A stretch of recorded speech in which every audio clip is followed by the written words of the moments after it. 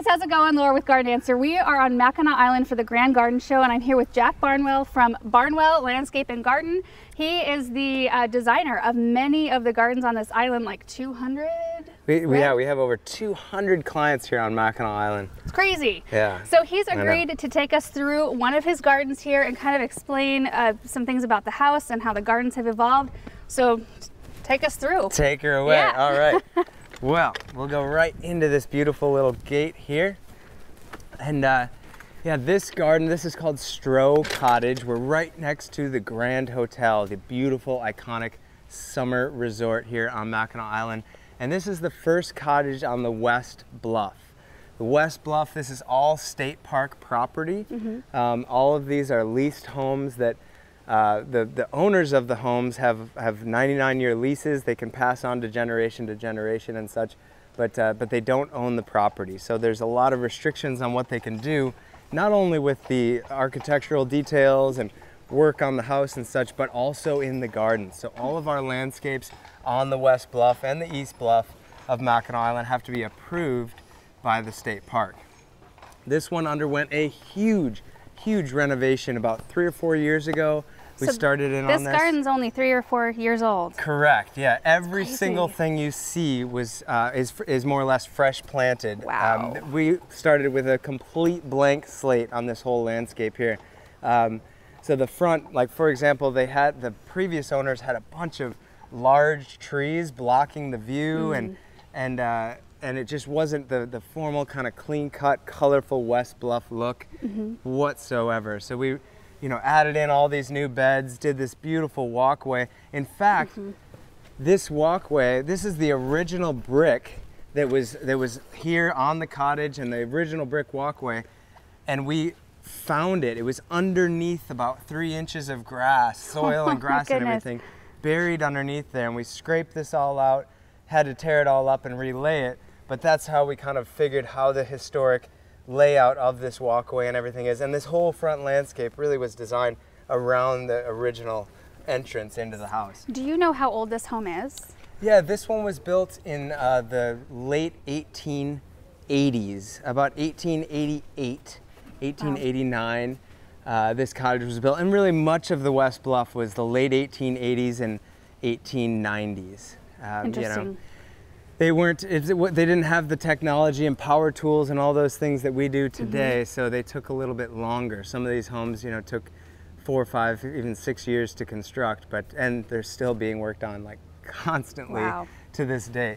But yeah, and this is one of my favorite gardens though on the island. I love the way this one flows through here, just the cadence of the seasonal blooms that come and go, with the hydrangeas all in peak form right now, of course, but there's a lot of really great treats even in the spring with all the bulbs and everything through here.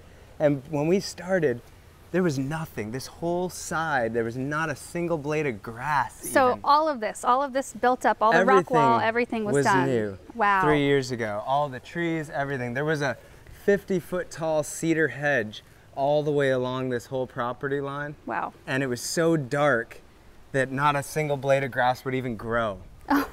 So yeah, obviously we took the hedge out, opened it up, lightened it up quite a bit, and now we have this meandering path through the lawn that takes you up to this stone staircase. And this staircase, it's lit and everything at night. Really beautiful. Just to look up through there is super inviting, right? But yeah. It used to be just a 2-track like gravel road up to their barn, because they have horses and a barn, and historically there's always been a barn behind all these old beautiful cottages. But this one was such a washout of gravel from years and years of just kind of being ill-maintained, and all the water from all the way up on that whole hillside would rush down and underneath the cottage. Oh my word. And when we started on this one, we opened this side little access door, which at the time was like all rotten and falling apart, and there was 2 feet of water underneath the whole house. And it had just done that for probably like 50 years. It had just been flooding. And so anyway, the house underwent a major renovation and tune-up at the same time that the landscape and gardens did. I just love the way like the hostas and all the ground cover and stuff play with each other, and the colors of the foliage and textures of everything are just beautiful. Awesome. It's beautiful. And as complex and crazy as this garden looks, it looks like there's so much going on. This is a very, very low maintenance garden. You know, once it's packed this full with all these ground covers and everything like that, there's really no weeding to be done.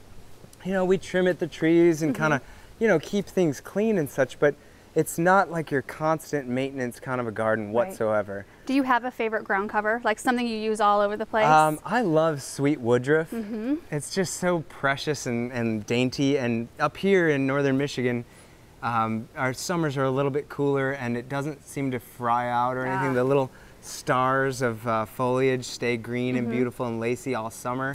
It does burn out a little toward the very end of summer, but we often will underplant it under hosta, astilbe, ferns and brunera and stuff, other shade-loving plants that will, you know, just come up and cover it when it's burning out. So, what zone is Mackinac Island? Mackinac Island has a lot of topography. So it up here on the bluff, we're probably more like zone 4 safely. Oh, okay. Right down on the water, where the water protects from a lot of frost and stuff like that, we can get away with some zone 5.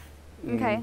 You know, plants. We have some magnolia trees and some things like that that are quite stunning, but they just wouldn't do up here. Sure. It's really quite amazing that gardens look like this, and I've seen pictures and heard stories of what winters are like on this island, and it's just wild to think that all of these things survive and do as well as they do. Because tell us a little bit about the winters here. It's cold. It's rough. I used to live here year-round, and there are many, many days of just, you know, hibernation when you find a good book and you just settle in, because it can be -40, -50 with the wind chill, and it freezes right up and everything, and puts all these gardens right to sleep for sure, which is good for gardens. A lot of these plants need a hard frost. They need to go through that period of time to be as beautiful as they are in the summer. Sure. But it's tough on all these old cottages. I mean, they are constantly being maintained. All these old wooden painted faces are exposed to so many elements that they have to be scraped, painted, you know, and tuned up pretty well on a regular basis. The West Bluff especially, most of these homes, one whole side of them is painted every single year. Wow. So they just get nailed. Every 3 or 4 years, the whole house is repainted just constantly. So a lot of maintenance. Yeah. So I see up there the Hakanakloa right off the bat. Yeah, it's beautiful. Catches your eye really it invites you up here. Like, what's going on up here? It's different. It's the only place in the whole landscape we used it. Oh my goodness. So it's just a flowy, cool plant. We found this old rotty log way up in the woods back here and laid it into here. And again, this is where that big gravel washout of a I can imagine. Of a road it's pretty was. Steep. And we weaved this stone staircase up through here, planted this all heavy with all these ground covers and such, and then rebuilt all these old stone walls. All these were here. We rebuilt them and restacked them with all the original stone on the original foundations of these 120-year-old stone tiers. When we started this project, they had all collapsed, and you could walk into those upper second-story windows. The soil was burying the entire back of the house, and you could just walk right in. That's crazy. Yeah, that was a lot of digging. I bet. That was a lot of digging. Now, a lot of your stone, it comes from a place, did this come from the island, or did it come from I've heard that you guys use some stone that is very similar to the stone that's native here on the island? Yeah, all these stone steps anyway are limestone. They're from Wisconsin. They're from a very similar geologic vein as Mackinac Island. So the color is really similar. They patina out and look a lot like our natural limestone that's everywhere, but it's a lot harder. So our natural stone here has a lot more porosity to it, so it breaks apart and things like that. There are some stone quarries in the northern Michigan area, but we don't really use a lot of that because it just doesn't hold up. Sure.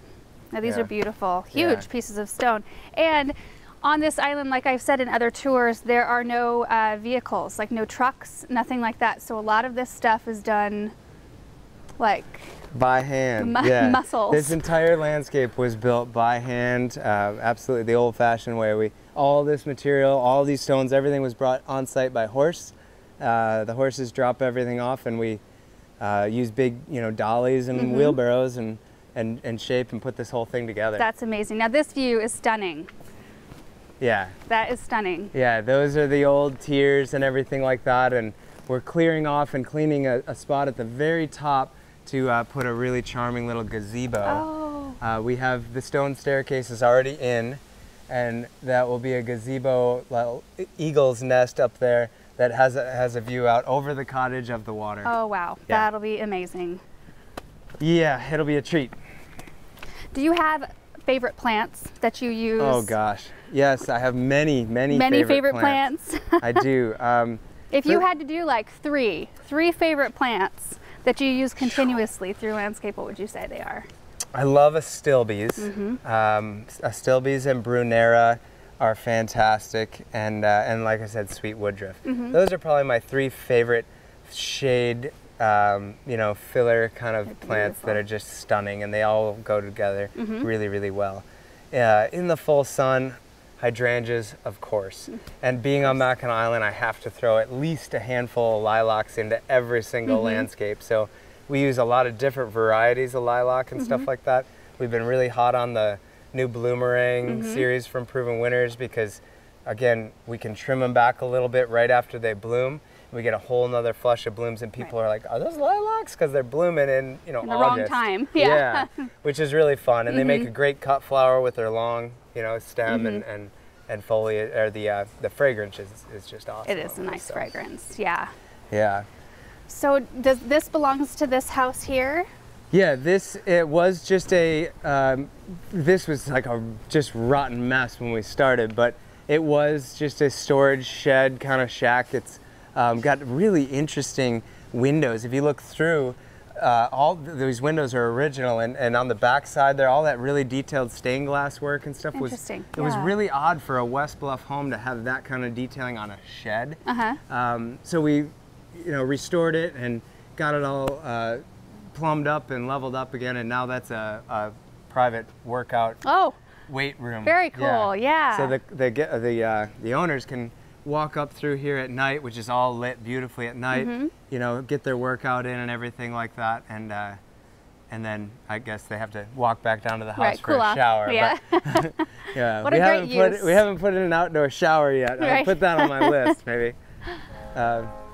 But this is the horse paddock that goes with this cottage, and it's this is pretty well how a lot of Mackinac Island horse paddocks look behind all these old cottages and stuff. Some of them, as you can see, the neighbors have a little bit more decorative white, beautiful fence, and others are a little bit more country. Country, I like it. And it's just totally fine. They keep a horse in here all summer long. She might be in the barn now. Her name is Miss Montana. Oh. Is she one of the great big? They've got some beautiful horses here on this island. What breed are they? Many of them are a lot of the big working horses are Percheron, kind of Belgian cross, big old dray draft horses. But hey Dave, but many of the riding horses that or kind of recreational horses that a lot of our clients have, it's been really popular recently to all have Friesians. Friesians. Yeah, so many of my clients have Friesians, and they are beautiful. They are beautiful. Unbelievable. Just pure, glossy black, and the way they, prance about and carry themselves is stunning. They're a great carriage horse, but they're also a really, fantastic riding horse. They stand really well. They're friendly, and very trainable. So they've kind of been the new Mackinac Island, And I read that there are 500 horses on the island, approximately over 500. Yeah, in the peak part of summer, there's up to 550, even 600 horses, which is more than there are year-round residents. Interesting. Yeah. And how many year-round residents? 600-ish? They say there's 450 to 500, but in a cold winter, I think it's more like 300. People get the heck out of here. But there are some diehards that are here every single winter, and they really are the heartbeat of Mackinac. They keep this whole place working running and going. Because a lot of the big work on all these homes and hotels, you know, all that happens in the middle of the winter. Yeah. Right, got to do it sometime. And there's tons of people that visit this island every single summer season, it seems. It's always busy. This is a major, major national tourist destination. So once summertime hits, it's showtime. Sure. You know, everything has to be done, painted, cleaned up, looking stunning. And a lot of these clients that own these private homes, you know, they want to be up here and use these summer cottages. Sure.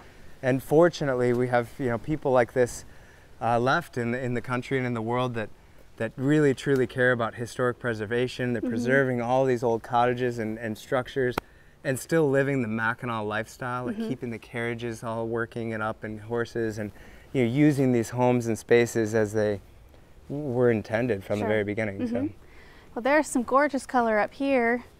Yeah, that was a little trial there of what we could do with hydrangeas. The ones on the left were treated with a little aluminum sulfate to see if we could get them to turn a nice blue. Our natural soil here is very basic. We've got a lot of limestone, a lot of alkalinity in the soil, so typically your macrophylla hydrangeas are going to be pink like that. Right. And they're just spilling out of that wall right now, which is awesome. Yeah, but, perfect for the show. But yeah, and this was just a fun way to show treated and not treated, and we got those to turn pretty nice and blue. That's amazing. How many treatments do you do to get that, do you think? That was just one. Just one? Yeah, just one kind of sprinkling of aluminum sulfate. Wow. It comes in a powder form. A Spoma makes a great, you know, product for it, and yeah, that's all it took. It's just one on those, and they're not as blue as we probably could have got them, but they're beautiful. Yeah, they're pretty. What pH is the island, like average? Sometimes you can find pHs even as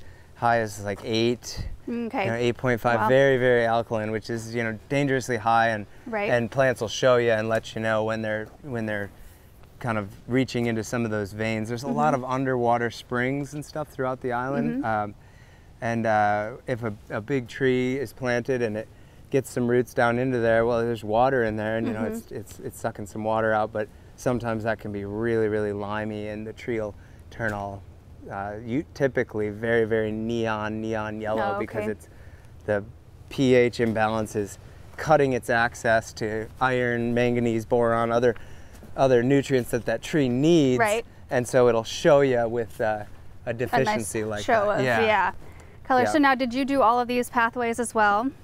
This path was laid before my time here on the island and having this company. But we have done a lot of renovations and a lot of work on this property, adding new pathways in and tying into the old, adding a lot of new gardens and stuff like that.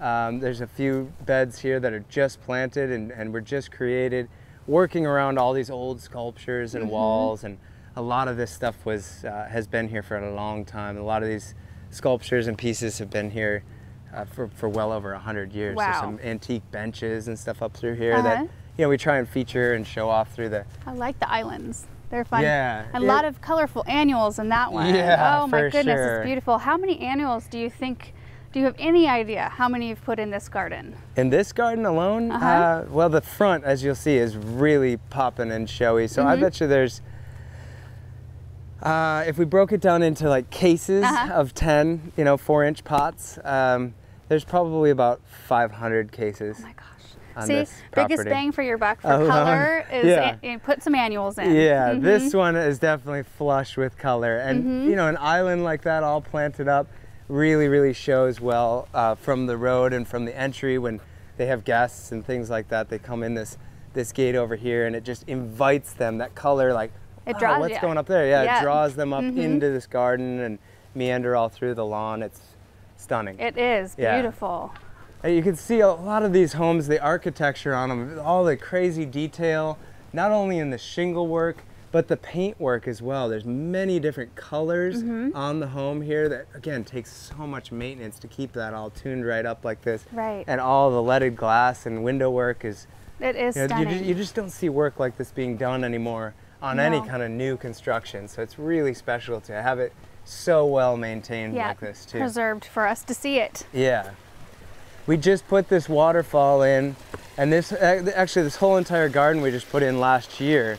all up through here. This was a solid cedar hedge all through here, and you couldn't even see the water or anything from the house, nor could you see the house across the lawn or anything.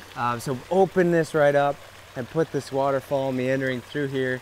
It's a really neat kit from Aquascapes. Oh. They sell these pondless kits, so the whole water reservoir is underground there. And the homeowners have a remote control for it. That's cool. In the house, and they can just turn it up, and it literally will turn up like the volume of water. So at night it echoes all through the house and the bedrooms, and yeah, it's sweet. Pretty easy to set up then? Very easy. Yeah, you order those kits and every single thing comes in a box. Wow. Yeah, they really We need to look into one of those, Aaron. I know. They have it dialed in. It's really cool. Yeah. Wow, so we've made a loop kind of around another home here. Yeah, we just looped up through Stroh Cottage and came down through West Wind Cottage. The front of West Wind is one of my favorites. Just such cool detailing up there. Those little curves and everything up in that upper screen porch. And then again, of course, the iconic Grand Hotel. Even that face of the hotel is not exactly ugly to look at. Nope. I think I wouldn't complain about that. Not beautiful. At all. And then the views, of course. I mean, you can't beat that. Yeah, the Straits of Mackinac, all that fresh water is a real treat for sure. We're very fortunate to live and work up here. Absolutely. Well, Jack, thank you so much for touring us through these gardens. I know that you guys probably really enjoyed seeing all of the beautiful color, all the beautiful plants, and hearing from the man who is behind all the designs. So thank you so much. You bet. We'll see you guys in the next video. Bye.